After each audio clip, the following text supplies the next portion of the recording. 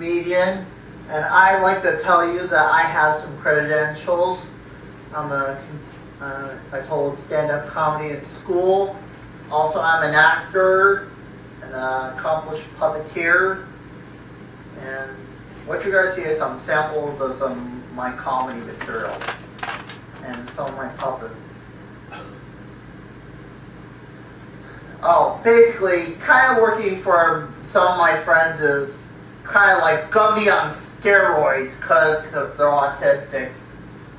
Oh, I got a great joke. How do you catch a unique rabbit? Unique up on it. How do you catch a tame rabbit? Tame way. Oh, basically, working for my sister was kind of like working for Mr. Magoo, because she's not all there. And did you hear about the autistic terrorist that was hired to blow up a car? He got winded blowing in the tailpipe.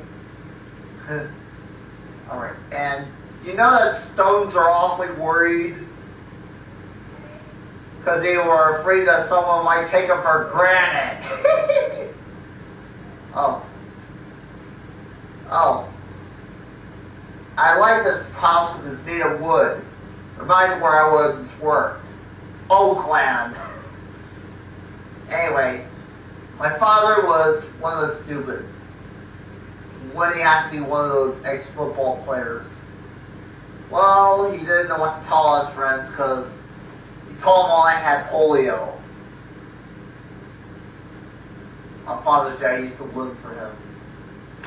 And autistic people all have brain damage. Don't you get it? Because some part of their brain doesn't work right because they tend to do strange things. Like, take one autistic person. He does not know that sound travels when he gets his favorite cookie.